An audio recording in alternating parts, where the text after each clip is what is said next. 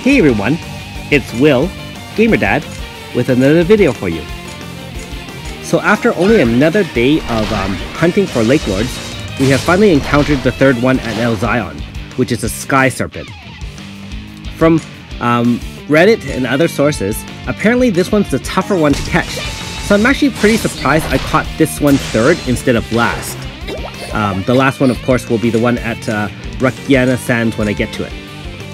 Anyways, it is a wind type horror, so make sure you don't bring any wind type characters. Bring basically anything else. And so we're going to use a similar team to the other ones, all earth based. Again, probably not the most optimal, but as long as I can beat the level 80, that's all you need. So same strategy as before. Make sure you mitigate damage with Aurora Force, remove any status, and then you can boost damage with either AF, with the Valor Chance, or in Tuva's case, with Dark Deal. Hopefully you're enjoying my quest through fishing and hunting for Lake Lords. If you haven't already, make sure you like and subscribe to my channel. Also, I do have a Patreon as well. So, for those who haven't gotten this far yet, make sure you do leave some fish achievements available at the 4 Lake Lord locations. What I mean by that is, you could fish for 150 of everything at all locations, but my recommendation is to only kind of get up to about, say, the 100 mark or 120 mark on some of the fish at these 4 Lake Lord locations.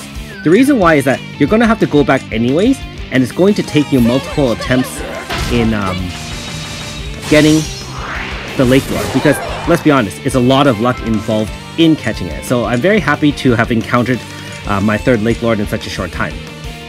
That being said, you know, if you overfish there and you get 150 fish stones, to get the fish stones, it's really not a problem. It's just that you might end up spending more time on fishing than you really have to.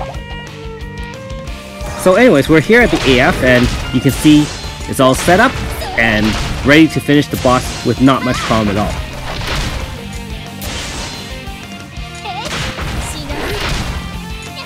So just stacking on the damage there, and the finisher of the mage. Alright, took down the 3rd Lake Lord. Stop flexing, Dad. 3 done, 1 to go.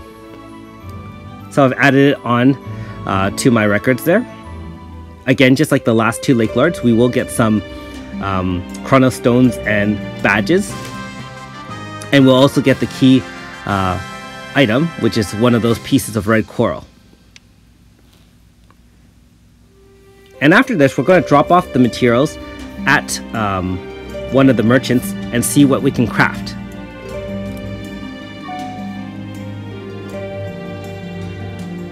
Alright, I could always use more Chrono Stones after missing so many times on the summons. So in this case, we are going to use this and craft the Rill Knuckles.